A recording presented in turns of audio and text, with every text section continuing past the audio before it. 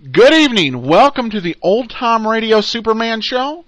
This is your host, Adam Graham, coming to you once again from our headquarters here in Boise, Idaho. Now, Superman and Jimmy Olsen are off wandering in the woods. Jimmy Olsen wandering off, Superman needing to find out where he was gone. Meanwhile, the circus train moves on, and there's foul play afoot, and something is going to happen at Bridger Field. And we're going to find out what's going to happen as we get into the part 3 of the airplane disaster. But before we go ahead and get started, friends, if you look out there at fiction today, not a lot of people read short story magazines, because it doesn't seem like the people who write short story magazines are making them for you and me. They tend to be a little bit highbrow and, maybe not the fun-filled adventures that we look for. Whatever happened to Buck Rogers? Whatever happened to Zorro? What happened to those type of characters? Well, there's good news. Laser and Sword magazine, we are proud to bring these stories into the 21st century for you. And you can actually download our first issue for free on the house. We're confident that you will like it so much. And other issues are only $1.25 each. So please check that out. But let's go ahead and that's lasersword.adamsweb.us. That's lasersword.adamsweb.us. But let's go ahead and we will get started here with the airplane disaster part 3 on the Old Time Radio Superman show. Presenting the transcription feature, Superman. Up in the sky. Look, it's a bird. It's a plane. It's Superman. Now, Superman, valiant fighter for truth and justice, champion of the weak and the helpless, who has appeared on Earth with a physical structure never before attained by mortal man. Superman, who is stronger than a locomotive, faster than a speeding bullet, and who walks about among human beings as Miles Clark Kent, news reporter for the Daily Planet. When we last saw him, Superman, in his character of Clark Kent, was on his way to Bridger Field, a private airport in the Southwest, to investigate a series of mysterious plane crashes. As our story continues today, some time has passed, and Kent and Jimmy have reached Bridger Field. And he and Kent are beginning their investigation. Listen. Here's my office, Kent. Close the door and pull up a chair. Where's young Jimmy? I believe he went into Del Rio with one of your men. Jimmy's still young enough to be attracted by a circus. I still don't understand how you and Jimmy finally got here. I thought I told you. Jimmy got left on that siding, and I hopped off the train and went back to find him. And we just waited till the next freight came along and rode in on that. But about that gorilla... You're lucky you're still alive to tell about it, Kent. Don't I know it? That wasn't any accident, Hamlin.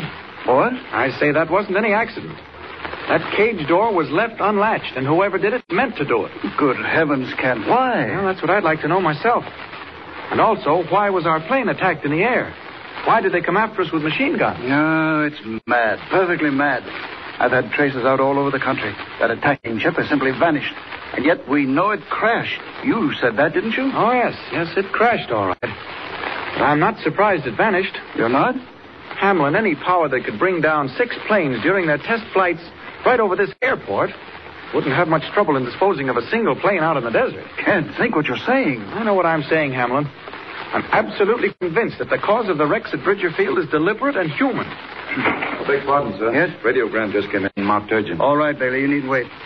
Excuse me, will you, Kent, please? Yes, certainly. Yeah. This is news. Am I allowed to ask? We're being investigated now, all right?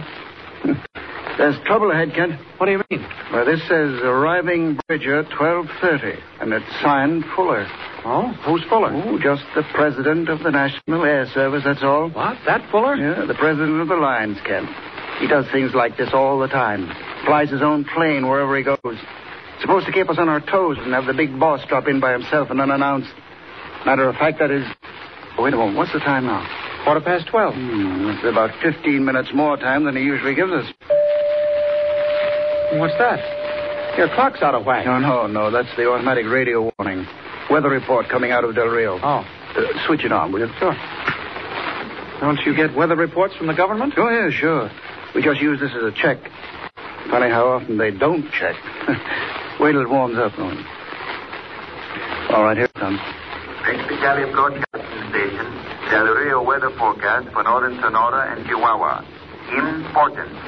Storm coming. Planes will meet arriving gales in next or possibly few hours or minutes. They should use precaution, for all are gale force. I will repeat. Weather forecast. Shut it off. He's out of his mind. That's the dizziest line of talk I ever heard. Well, to be fair to the fellow, you see, he's a Mexican translating into English as he goes along. Oh. But even then, there aren't any gales coming. Well, is he always that far off base? Oh, no.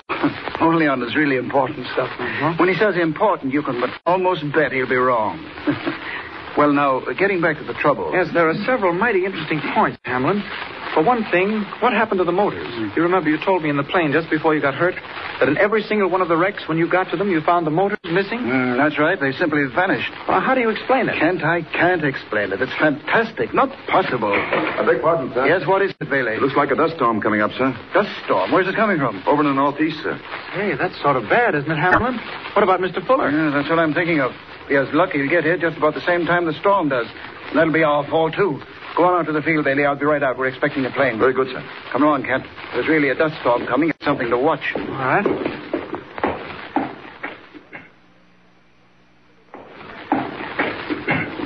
What are they doing with those planes? Getting them under cover. Say, wait a minute. That does look like a storm at that, coming right down the valley. Hamlin, I think you did that Mexican announcer an injustice. Nonsense. He said gales, not dust storms. Well, maybe in Mexican they're the same thing. Hey, that seems pretty terrifying. Is it as bad as it looks? Well, it gets good and dark, and then everything is inches deep in dust. Uh-huh. Thank heavens we don't get many of them, though. What I'm really worried about is Fuller. Well, he'll turn back when he sees it, won't he? Him turn back? You don't know him. How can he see the land? He can't unless he gets here first. When did he say he'd get here? 12:30, wasn't it? Must be pretty near that right now. Is he prompt? On the nose. Maybe sooner. Because if he's coming from the west, he's got a following wind. What do you mean? The wind's with the storm, isn't it? No, only near the ground. I haven't time to explain it all now. Mr. Hamlin? Yes? There it is. Plane coming in from the west. Where? I don't see it. Yeah, there it is. It's just a speck. It's growing all the time. Well, the fool, he can see what's happening. Why doesn't he turn back? Hey, if he doesn't work fast, he'll meet the dust head on. It's coming down the valley hard, Hamlin. Say, there's some in the air already. Can't you better get inside? Get under shelter. When it hits, it's bad. I may do that. It gets into your throat and your eyes. Wait a minute. Where is he now? Coming fast, sir. I don't think he'll make it. The dust will get here before he can get down. Bailey, warn the ambulance crew. Tell them to stand by for a crash. Hamlin, he's lower. He's going to try to make it. Oh, it's touch and go. Oh, we ought to go back. Look, he's down to 1,000 feet, and here comes the dust. Kent, you get back. Get inside the house. Okay, Hamlin. This isn't my job. I'll see you later. What's going on up there? What's happening? Mr. Hamlin, sir. He's trying to bank. He's going back. No, he'll never make it. Now he hasn't a chance. Baby, look. Mr. Hamlin. What the? He's in flames. He's burst into flames. No, it's just like all the others. He's on fire and he's going to crash. Emergency. Quick, run for it. Not much time for this. Thank heavens for the dust storm. At least they think Clark Kent's still back in the house. Now for that plane. Up, faster, higher. Getting there. Noise of fire, blazing. I was afraid of that. I thought they'd do it, whoever they are. Quick. Gotta catch that plane before it crashes. Yeah, here we are. Oh, what heat. Now then, right through the cabin. Fuller! Mr. Fuller! Help! I can't see. Who's that? He's out. Unconscious. Great heavens, it's like a furnace. Motor's on fire. Quick, over my shoulder. We're almost on the ground. Going to crash any second. Out, and away!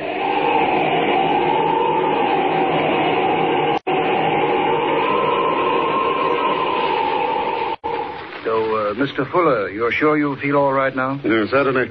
Perfectly all right. That was a nasty crash, Mr. Fuller. I don't think I know this gentleman, I Hamlin. beg your pardon, sir. He's the fellow that pulled you out of the wreckage. We didn't even know he was there. Well, that wasn't anything. He hadn't got you when he did, well... Sir, I'm obliged to you. He's Mr. Kent, sir. Clark Kent. Mr. Kent, all I can say is thank you. Thank you very much. Now then, Hamlin, I'm here for two reasons. First, to find out what's been going on. We'd like to know that ourselves, sir. Disgraceful, absolutely disgraceful. What's it all about, eh? Mr. Fuller, sir, we don't know. We haven't any idea. If I'd known you were coming, I'd have warned you off. Warn me off, eh? Warn me off? Well, sir, you saw what happened, even to you. Precisely, and I shall stay here till the whole thing is solved. But that's not the most important thing, Hamlin. No, sir? Hamlin, this is Tuesday. Quite so. On Thursday evening, just 48 hours from now, or slightly more, this field will entertain a most distinguished visitor. What? Distinguished visitor? Coming here? Here and nowhere else. At the moment, I can't tell you who or what this visitor is. But if anything should happen here at the field... But, Mr. Fuller, sir, really, he shouldn't come. Shouldn't come? No, under the circumstances, I can't be responsible. Why must he come to Bridger? He's coming to Bridger for good and sufficient reason. I can't tell you any more than that, except that you will be responsible. Well, Mr. Fuller, if you'll allow me a word, I think Mr. Hamlin is right. Unfortunately, sir, this is a decision for ourselves. Not that I mean to be rude, you understand, Hamlin. You have 48 hours to make Bridger Field secure and prepare for our guest. That's all. I beg pardon, sir. No, not now, Bailey. Mr. Kent, sir. Yes? It's the boy, sir, young Jimmy Olsen. What? Is he hurt? Has anything happened? No, sir, but he's back from Del Rio. Back from the circus, Mr. Kent. And he says he's got to see you right away. He says it's important and for you to come whatever you're doing. He says he's got to see you. Events come marching thick and fast at the lonely airport of Bridger Field. Can Superman solve the mystery in 48 hours' time? Can he prevent accident to the distinguished visitor arriving on a mysterious errand? And what has young Jimmy Olsen discovered at the Lubbock Tent Show, where Professor Hagen works out his sinister plans? Tune in and follow the next exciting chapter of Superman. Up in the sky. Look! It's a bird. It's a plane. It's Superman. Superman is a copyrighted feature appearing in Action Comics magazine. Welcome back here on the Old Time Radio Superman show. So this is very intriguing. I like the way this cliffhanger is set up. This is one of the better cliffhangers they've had in this series. Lori in Georgia is in the chat room, and she comments that she appreciates that we make sure we have the entire adventure before airing any episodes. And she said she's run into series before where they'll cut it off in the middle. And that's kind of, when it comes to old-time radio, you'll have a lot of people who their main interest is just, it's old-time radio. I tend to like the plots and the adventure and having everything fit together. Now, these first 300 episodes, this is somewhat ironic, because most of the episodes, it's the opposite. Like, I do the Dragnet show, and, nearly all the missing episodes are in the first season. With Superman, the first 300-plus episodes, we've got them all, and we've got them in order. Things start to get dicey when you get into 1942 and 1943. Then you've got to make sure you've got the whole series. I mean, I've got one episode that's just the first part of the series. We don't know any of the episodes that come after it. So there are a lot of gems of Superman episodes, hopefully somewhere out there, hopefully not lost forever, and hopefully will be found. But we encourage you, if you're enjoying the series, join us. And thanks so much for Lori for listening in here. And we are here every Wednesday night at 7:30 p.m. Eastern. Every Sunday afternoon at 3:30 p.m. Eastern. So we've got an afternoon and an evening show. And she's worried about Superman. This is going to be if you're worried more about the amazing, about this visitor. The one thing I think that's interesting, when we should keep it take into account here, is a lot of the scenes don't have as much suspense for us as for the people who were first listening to them. Because we're used to Superman and his powers. But Superman is still a relatively new character. This Superman, written in 1938, this show in 1950, so this is not as widely known. So the limits are being tested, and they're still being established, because it's some of the things like, I can't see through the dust storm, is not something you normally associate with Superman. But please also, if you enjoy the show, cast a vote for us on Podcast Alley. It helps the show increase its listenership. Please check out Laser and Sword magazine, lasersword.adamsweb.us, and also you will find there our Superman episode of the week. We choose a Superman episode from each of the several series that are available on N2TV. The first one we chose was from Lois and Clark, The New Adventures of Superman, the pilot. And we will have a new one up for you on Saturday, so you can go over and watch that one as well. Because through N2TV, we can implant it there so you can watch it right on our site. So check that out. But I do thank everybody so much for listening. This is an exciting series, and we're going to find out what will happen to Superman Sunday, 3:30 p.m. Eastern. We will catch you then. For now, though, this is Adam Graham signing off.